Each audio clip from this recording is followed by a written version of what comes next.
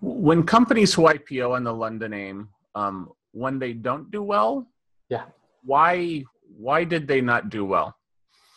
Well, I'd say the biggest reason for that is that they miss their numbers, and they miss it on a consistent basis.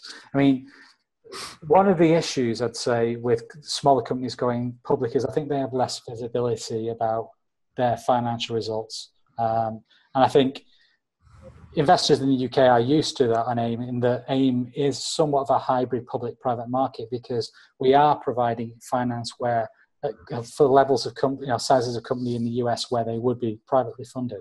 Where if you're privately funded, you can fall flat on your face, and not many people know about it. Whereas obviously you're in the full public glare when you go public on AIM, and I think the biggest problem is always not being able to forecast correctly and budget correctly, and then basically then you've created a false expectation in the market, and you will be punished for that. And it takes quite a bit of time, or a couple of reporting cycles, to regain that kind of trust and kind of credibility.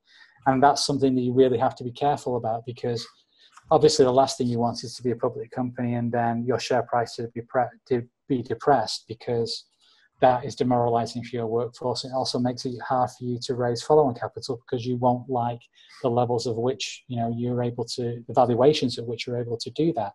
But at the end of the day, that should be something that's within your control. And so you should only be going public if you feel that you have enough certainty about your outcomes. Obviously, there are some things you can't do anything about, but I think there needs to be at least some level of certainty about the ballpark in terms of how you're going to do from a financial perspective, because that's the last thing you want to do, is disappoint the market.